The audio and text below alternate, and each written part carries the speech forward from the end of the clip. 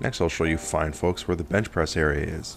You can just lie down on that nice bench. I assure you it's the newest, best equipment there is, and proceed to have a seizure as you do your reps. Yeah, this is this is definitely a Fallout gym.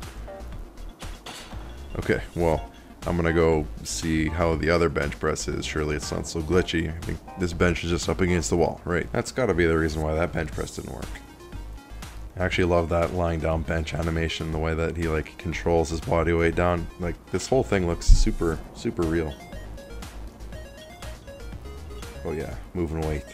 Love how that bar just just glitches through my chest. Okay, taking a break after 3 reps. There's 4.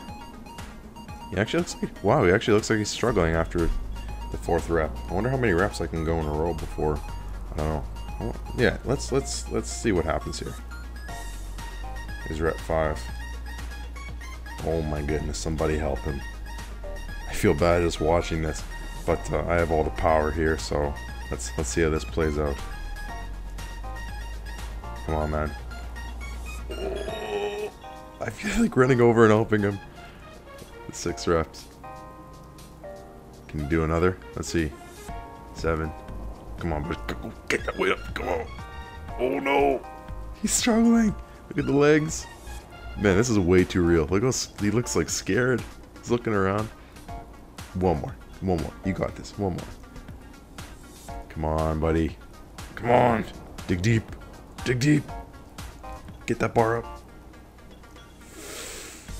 There it is. Boom. Alright, I'll stop torturing you now.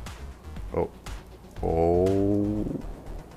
Okay, you're just gonna continue with those reps after you're off the bench press. That's what I call making some free weight gains. Weight's so light, it seems to be moving on its own.